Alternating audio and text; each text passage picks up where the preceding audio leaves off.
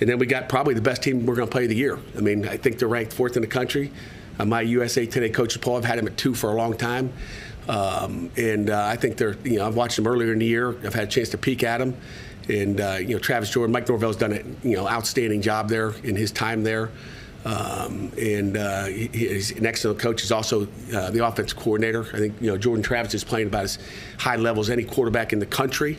And, we got a great football team, and that's kind of where our focus is going, right to them.